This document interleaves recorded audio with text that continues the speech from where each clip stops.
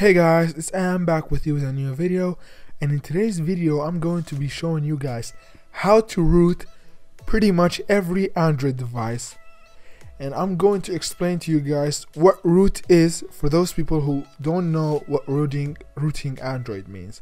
So enjoy this video.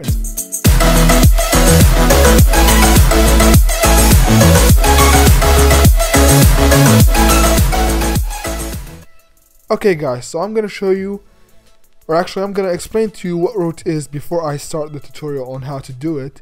I'm gonna make a short explanation about root, and so you can have an idea if you don't know already. Okay, so root pretty much basically means jailbreaking your Android device. Okay, now Android is not like iOS. In iOS, when you jailbreak your device, you can pretty much control everything on the OS, but Android already allows you to do that.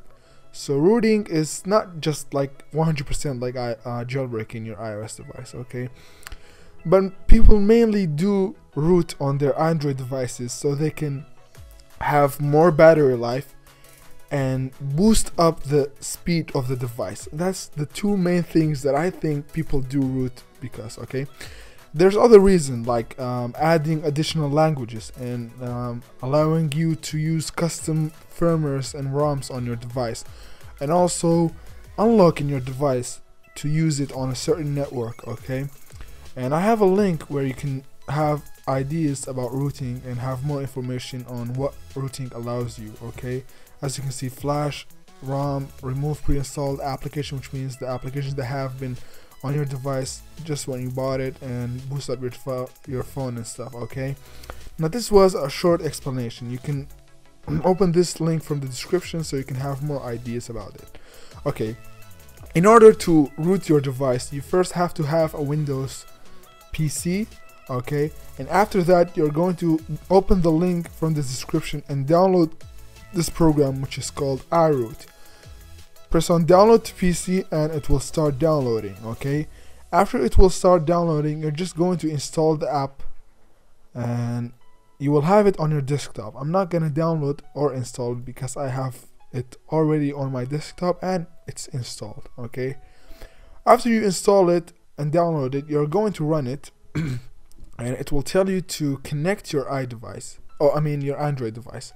But before you do so, before you connect it to your device, you first have to open your phone, go to your settings, scroll down to about phone, and where you can see build number, tap it really fast 7 times, and then go back. Once you go back, you will have this option, which is the developer options, which you didn't have before. But once you tap it 7 times on the build number on your about phone, you will have this option. Okay, you're going to open developer options and you can scroll down where you can see debugging. It will either say USB debugging or Android debugging, and you have to turn it on and then press on OK. Okay, after you do so, you're going to connect your phone to your PC. I'm just gonna do it and show you how you can root your Android device. Okay, so I have my Android device connected and I'm gonna open the application which is called root. It's saying connecting. Okay, once your device is verified and connected, you're just going to easily press on root, and I think that it can't get easier than this because it's just a click of a step. You're gonna press root and it will start rooting your device. Now I'm not sure how many times that this takes, but I think it's between 1 minute to 5 minutes depending on the processor of your phone. If it takes more than usual, I'm just gonna skip ahead until the process of rooting is over. But I think it's done. I think, yeah, because it's restarting my Android device right here, and yours is gonna do the same.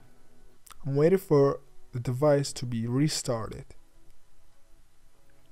And the one good thing about rooting Android devices is you can unroot it anytime that you want to. Okay, so yeah.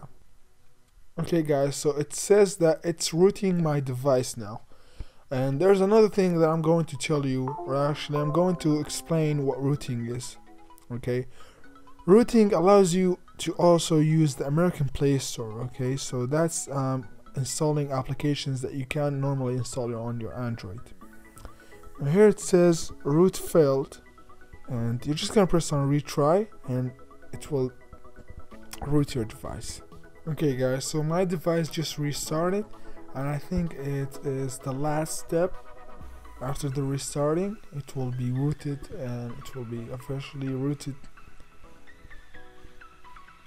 And it may say root failed on your device, or actually on your iRoot program on your PC, but that is not 100% true, because sometimes it says that root failed, but it's actually rooted on your device. Okay, so if it says root failed, don't worry about it.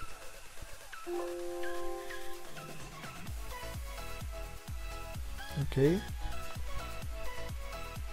it took about like 5 minutes.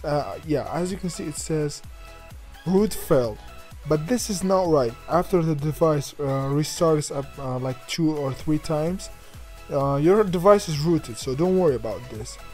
And if it's not rooted, you can go and do the manual method, or you can download it on your Android, and it's the same process.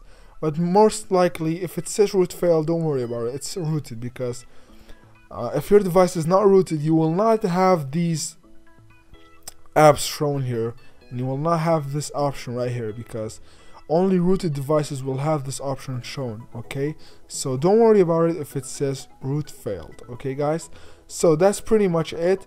I hope you guys enjoyed, and if I've helped you, hit the like button and comment if you have any problems, and until next time, peace out. Hey guys, thank you for watching my video. Be sure to watch my video on how to earn money using your phone. And if you have any problems with these tutorials that I posted, you can contact me through Facebook.